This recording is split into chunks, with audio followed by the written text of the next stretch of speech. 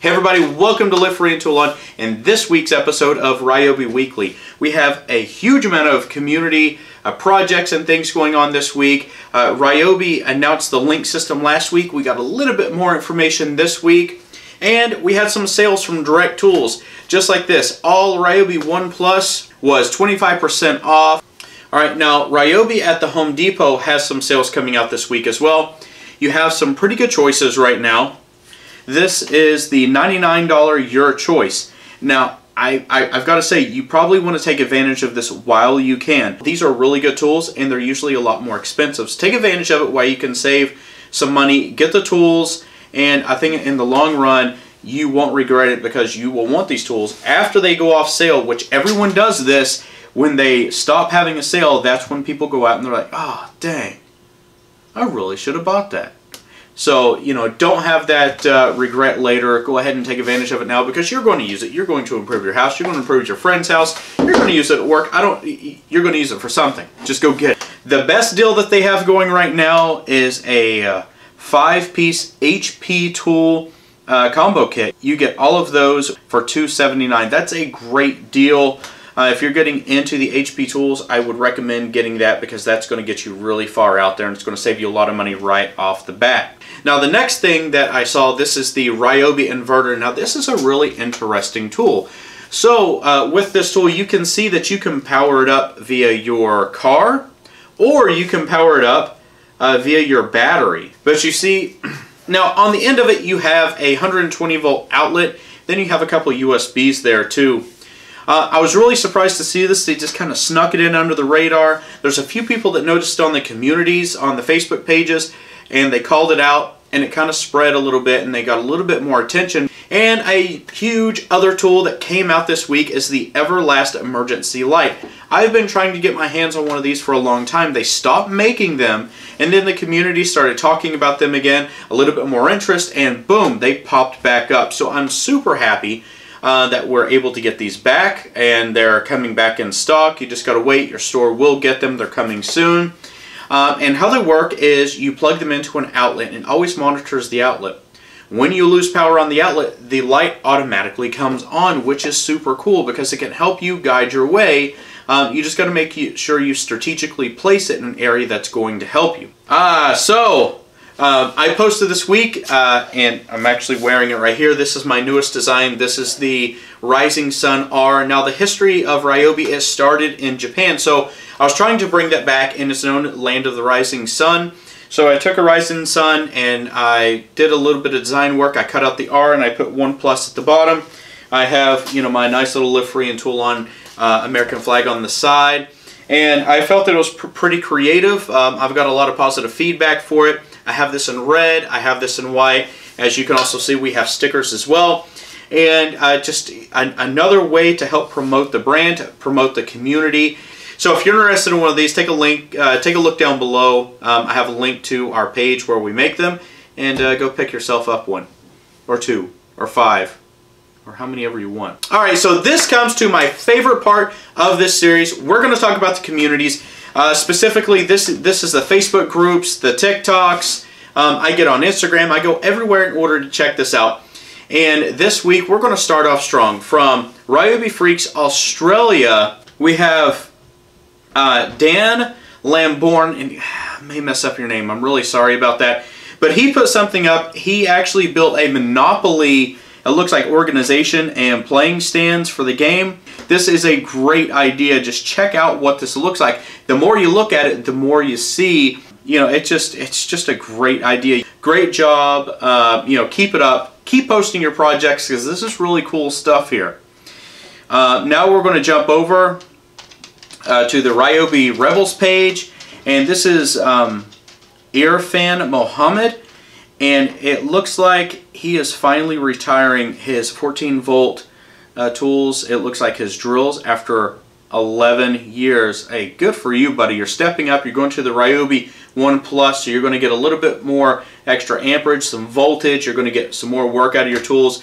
You are not going to regret it. But hey, good for you for using those 14.4s. They held up for a long time, and good for you for sharing. I really appreciate it. Also from Ryobi Rebels, we're going to take a look at Zach Kolick. This is really cool. Now, he took his organization of his tools, and it's not new to have tool hangers, but he took it a little bit further. As you can see, he put some real craftsmanship into building this. He chamfered and then he routed the edges off. He stained it as well, so he made it look really nice. So, you know what? Good for you, man. You know, it's not just getting it done, not just utilitarian, but you put some craftsmanship. You really put, you know, your heart into it, and the results, well, they speak for themselves. So good for you. Thanks for really putting an effort out there, and thanks for sharing it with the community as well.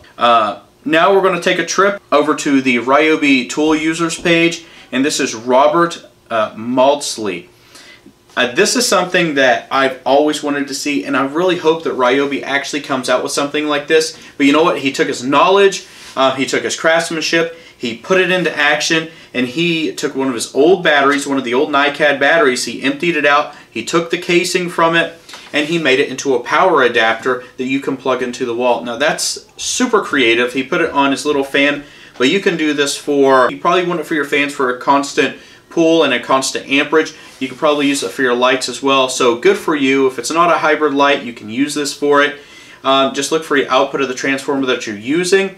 But I really have to say thank you for sharing that. It's such a cool idea on, you know, how you put it together. Now we are heading over to Ryobi Revolution. This is Tom Snyder, and he has got the rotary impact hammer driver, and he is busting a ceramic floor up. He's got the chipping blade on it, and he is going to town, and it looks like he is just ripping and roaring. So he's getting, you know, hopefully a little bit of frustration out, you know, shaking off some of the work week, really getting into it, knocking himself out in the weekend jobs, and you know what, this is what we like to see. We want to see the tools in action. We want people to actually use them, not just hang them on a wall. So get in there, get dirty, drop the tools, use them how they're supposed to be used. Thanks for sharing.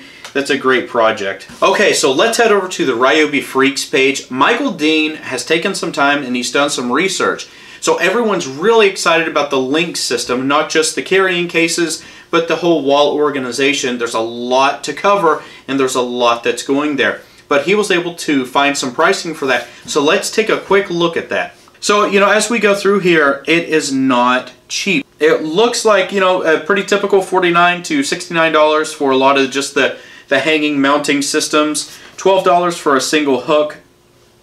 And that seems to be a growing trend right there at the early teens.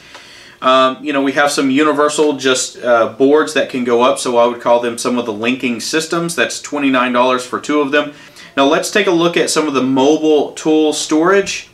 Just for the bottom piece, it's $84. It looks like it's $54 for one of the large stackable toolboxes. You know, $44 for one of the short ones, and for the baskets, $34. So, you know, after we look at all these prices, you can see it's really going to add up. You know, go check it out for yourself. It's coming out soon, and really explore. I hope that people start posting some of their videos and what they're doing for it. All right, so we are going over to Ryobi Revolution, and this one cracks me up because I feel like doing this a lot. I really do. He has to take down a garage door. What better way? Grab your Ryobi battery-powered chainsaw and just rip through it. Knock it out, cut it down, get your frustrations out. Be careful while you're doing it. Don't hit metal with that chainsaw, and just tear it up. And that's exactly what he's doing. So good for you, getting out there and, you know, just tear it up. Use your tools and make a difference and have fun with it. It looks like he's having fun, so have fun with it as well. One of the cooler things that you may have missed or you may not have missed at the Ryobi Revolution group, Matthew Robbins is doing something a little bit different. We always complain when we look at the communities that the countries get different tools. For example, Australia, they get a lot of hand tools, you know, scissors, wrenches, hammers, things like that. The United States, we don't get any of that. So Matt's really been trying to connect the world in a way that he's been importing tools from Canada with some of his friends down there, and he's redistributing them, giving people in the United States an opportunity to get some of those tools. So check out this picture. He's imported, it looks like, I don't know, 100 pairs of scissors. And he's going to sell them at a reasonable price. He has to cover his shipping and things like that to import them, but you're going to get some of that branded tools that you may not have had the opportunity to get before.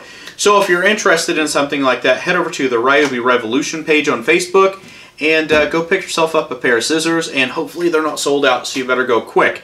So Matt, really thank you for getting out there, putting this effort forward. I know it's not only you, I know that you have other people that are helping you as well. So thanks to everybody that's really putting this effort out there. It does not go unnoticed, so rock on, keep that up, and hopefully we'll have other people joining in, and we can really create a world community and not segregated or siloed in our separate countries.